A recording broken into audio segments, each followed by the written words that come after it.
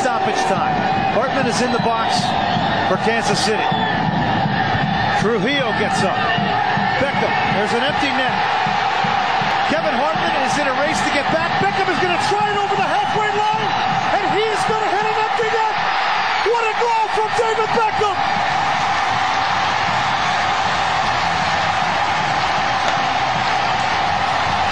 Him saying no, he didn't bring. You know what? He brought it for 90 minutes, and then he rips it from 60 yards out. Look how easy he just strikes that. He says, "Thank you very much, Hartman, for going forward. The ball comes to my feet. Let me score my 4th goal of the year." That's going to do it, Michael.